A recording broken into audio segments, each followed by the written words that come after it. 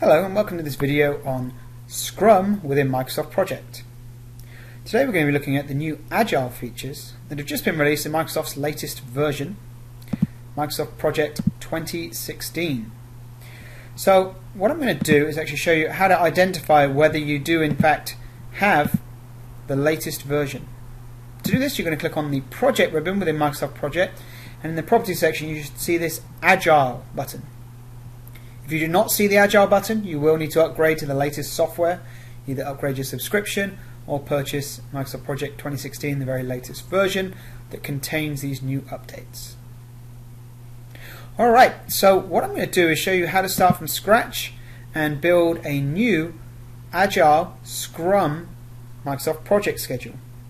So to start with, I'm actually going to go out to the template library that you can find in online for the online templates. And I'm going to use this merger and acquisition one, just to prove to you that you can do this with any schedule, whether it's new, old, or even if you start from scratch. So here we go. I'll just open this one from Microsoft Online, and you should all see that in your version as well. So the very first thing I'm going to do is set the project start date. To do that, click on project options, project information, and then come in here. I'm going to set my start date to January 1st. So we're not going to start this project until January 1st. You see all the dates will update accordingly. I'm just going to come into the durations and put a few default durations in here. You can see the default is actually 1 day. I'm just going to come through and put, just put 4 or 5 days, just to flesh out the schedule a bit and give it a bit more duration. That's irrelevant though. Alright, so the next step, we need to switch Agile on for this particular schedule. To do that, from the project ribbon, I'm going to click on Agile. In here you can see the methodology settings. So currently it's set to none, and that is the default. But I'm going to click on Scrum. And I can click OK. But before I do that, I want to draw your attention to Kanban. I will be doing a follow-up video after this one for Kanban. Please check back in a few days or subscribe to my YouTube channel. So I'm going to switch this methodology to Scrum. You'll notice when I press OK that a new ribbon is going to appear in the ribbon. It's going to be called Scrum. So here's my new Scrum ribbon that's just appeared. Okay, so we're ready to go. The first thing you need to do is review your sprints. When are the dates of your sprints? How long are your sprints? First thing we need to do is set that up. To do that, I'm going to click on Manage. So here we can see all of the sprints. Now you can see what Microsoft Project does is it breaks out all of the sprints into 2 weeks. 2 weeks is the default. You cannot change the default. It's always 2 weeks. Microsoft, if you're watching this, please, I would recommend that you update the project options dialog for Microsoft Project to allow you to select a default duration for the length of your sprints. I've searched all the way through it, it's not there. So unfortunately you're stuck with a 2-week default duration, but that is kind of the standard. But just for the purpose of the demonstration, I'm going to show you how to change it. So I'm going to come into sprint 1, I'm going to change it to be 1 week as opposed to 2, and I'm going to do the same for all of my sprints. What you'll realize though is the finish date of my project is currently set to May 8th. But because I've just come through and switched out my 2-week sprints to 1 week, I've decreased the finish date each time. So you can see with the sprints alone, I'm going to finish in March. That's not right. I need to be finishing in May. And because I switched them down from 2 to 1, we lose that. However, I found a way to fix that. It's kind of kludgy, but if you just click on this finish date kind of drop down here, it does actually refresh the page.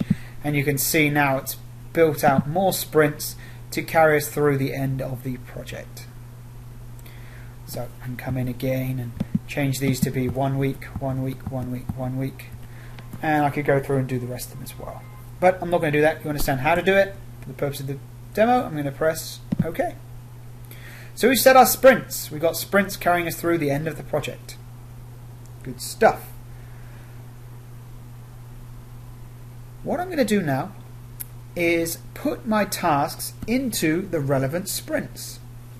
To do that, I'm going to click on the Planning drop down, and I'm going to select Sprint Planning Board. Alright, so what this is going to do, it's going to show me all the sprints across the top of the screen. You can see them there. Good stuff, just as we outlined in our manage. When we were managing the sprints, we outlined around 9 to 10. Here they all are. Next thing I can do is actually move my tasks into the sprints. So here we go. I'm just going to come in and put these tasks. They are running in chronological order. So I'm going to just come in and put these in sprint 1. And you can see you can actually pull them out of order if you like. It really is just drag and drop. I'm going to put some in sprint 2. You can miss ones, you can move them around, you can do whatever you like, you can move in between. It really is completely up to you what you do here. So you can see, not really in any chronological order here, but I'm just putting them in sprints, as you can see. Alright, so we've got some tasks in sprints. That is kind of a lot of work, you know, to move every single task into various sprints. That would require quite a bit. So instead, what I'm going to do is I'm going to click on the drop down again, and I'm going to click on Sprint Planning Sheet. Sprint Planning Sheet. So what we can see here is the tasks in chronological order, and you can see which sprint they're in. So as a result of the drag and drop operation, I can see that it put the tasks into various sprints. You can see these are all in one. This one didn't get selected. Maybe I could put that into sprint 2, like so. So I think that it's going to be a much easier way if your schedule is in chronological order and you're actually doing the sprints in chronological order, to come in and just kind of do it like this. So I'm just going to come in and make this sprint 2, kind of drag down a little bit, Control D on the keyboard for fill down. Maybe this one's all sprint 3 here. Oops. Sprint 3, not just 3. Drag down. Control D, you get the idea. Alright, so that's another way to put your tasks into sprints, and if we go back to the sprint planning board, you'll see the results of that. A little bit more organized this time. Let's go back to the sprint planning sheet. What I want to do is show you the other columns that we're seeing in here. So the name of the task, no further definition there. We see how many work hours are available for that particular task, so how many work hours have been estimated. The board status, we're going to come back to that. The resource name, so the people working on that task. The task summary, this is the summary task associated with this particular task. So as opposed to having this broken out into different summary tasks, it's just a list of all the tasks, and you can see the summary here in the summary column. Deadline date, that is actually just the original. It's been there for a while now, the deadline date. It just allows you to apply a date, which if that task goes past the deadline date, you'll get a warning on the schedule in the indicators column saying that this task goes past its deadline date, and it'll also add that task to the critical path as well. So really nice feature. If you've got a deadline for a task and you need to make sure that you're tracking it, and if it goes past it you want to be made aware of it, the deadline date's a great one for that. You have the Agile column. The Agile column is used to specify whether this particular task will be added to the Agile views or not. So it could be that you're managing Agile, in this case you're doing Scrum, but it could be stuff that's outside of the Scrums, like management tasks or other unrelated tasks. You could switch this to no, and they won't appear in the sprints. All right, next view. I'm going to click on the sprint drop down, and I'm going to click on current sprint sheet. Current sprint sheet. So what this view should do is show me everything that's happening this week, in the current week. Well, right now it's December 12th and there is nothing happening this week. Why is that? Probably because my project is scheduled to start January 1st. That's why. At this point I'm actually going to remove the timeline just to get it out of the way, to save the real estate on screen. So what I'm going to do is show you how to trick Microsoft Project to making you think that it is a particular date. And this is a handy trick if you want to kind of look out into the future. Alright, on week 5 of the project, where are we going to be? Or what activities do we currently have scheduled for that particular week's set of sprints? That sprint. Alright, so to do that, you can click on Project Information from the Project ribbon, You see current date here. I'm actually going to go out to January 1st. We're going to trick Microsoft Project to make it think that today's date is January 1st. So we're not tricking anything. This is a feature of Microsoft Project. It allows you to use change the current date for what-if purposes. I'll press OK. Now I do need to reload the view. I need to do it again. Just click current sprint sheet, and then yep, it reloads. And now it's showing me everything for sprint 1. Remember when we set up sprint 1, we said the very start of the project for the first week, January 1st through the end of that week. Alright, so here we see the current sprint. Let me show you again. If I go out to the second week of the project, let's go to the 8th of January and press OK. And again, I do need to reload the view, and it's going to say it's sprint 2 activities now. Great. So for what-if purposes, you can go out and look at the different sprints. That's a really handy trick there. So I'm actually going to switch back now to January 1st, and we're going to take a look at the first sprint, sprint 1. So again, switch back to my current sprint sheet. Let's take a look at the columns. So this is everything that's happening. We have the name, the work for each task, nothing's changed there. Board status, okay, so let's take a look at this now. Backlog, up next, in progress, or done. So when you're looking at a particular, when you're working on a sprint, this is going to be really handy. So when we're actually live, we're working, we're going to be putting things as in progress. We can also put things as next up. We can use backlog, and then when it's complete, we can make it done. Just for the purpose of this, I'm going to say that this one's up next, and this one is in progress, right from the current sprint sheet. Again, we have the resource names, summary task, deadline. We've already explained those columns, nothing new here. Perfect, alright, so what I want to show you is another way. We have current sprint board.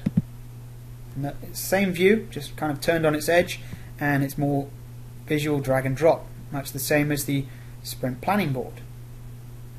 But this is different. This is one individual sprint, and we can now manage the work.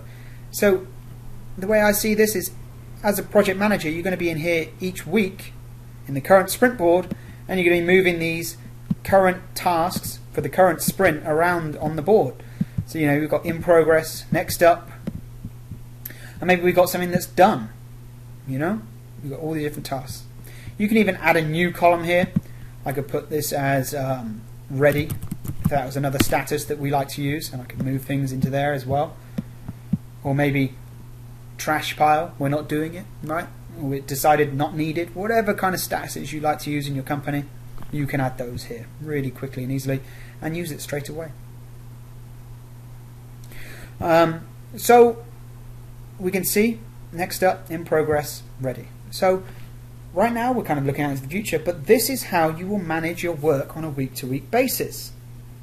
So each week you'll come in, you'll click on the current sprint board, you'll be managing your work really nicely and visually, and I bet this is how you're working today, just maybe this is a more enhanced way of doing it. What I want to show you though is when things are done, you can look at the individual project schedule as well. So for defined current positioning and gaps, what we should be seeing is that this particular task should be complete. But it's not. It's in the done pile, but it's not. Very strange. Well, actually it's not strange at all. What you need to do is status these tasks. You cannot move them to done and Microsoft Project will know that is complete. You can still status them. So a recommendation from myself would be, once they're done, click on them, go to the task ribbon and click 100%. When you do that, you will notice in the top right hand corner that it has a check mark. When something's in progress, if it's started, I usually do 25. If we're almost done, I'll do either 50 or 75. So if it started, 25, for halfway through, 50%, almost done, 75, done, 100. So in progress, how much are we in progress? Well, maybe we're 50%. Great. It won't notate anything here, but if you flip back to the Gantt chart view, you would see that. In fact, you could probably show other information in here as well if you wanted. You can right click, and you can also mark task as 100% complete. Pretty nice. Alright, so when things are done each week, you'll be coming in here and marking them as done. So as you can see, these new features have redefined the way that you can use Microsoft Project. The best thing about it is we can use these new features, or we can use these new features and replace the way that we were working before. Or we can use these features in addition to what we were doing before. So if you're managing schedules in more of a traditional way, waterfall, you can do that as well as this, all in the same schedule. Let me show you something. I'm going to go back to the Scrum ribbon and I'm going to click on All. This is one last view that I want to show you. So we can see all of the tasks, the sprints that they're a part of, their board status, who's working on it, the task summary, and the deadlines. You can pretty much work in here for your entire project schedule. You can come down to the end and you can add new tasks. You can put it in a sprint. You can say whether, when you're actually managing that week, you could say whether it's ready or backlog, whatever the case may be. You can also add additional columns in here, story points, whatever you want to add, you can add that. These are the out-of-the-box features that I've shown you today. Please check back for more videos. The next video I'm going to be showing you is on the Kanban features within Microsoft Project. Please leave comments, subscribe to my channel, and if you have any questions, please reach out directly. Thank you very much, and thank you for watching.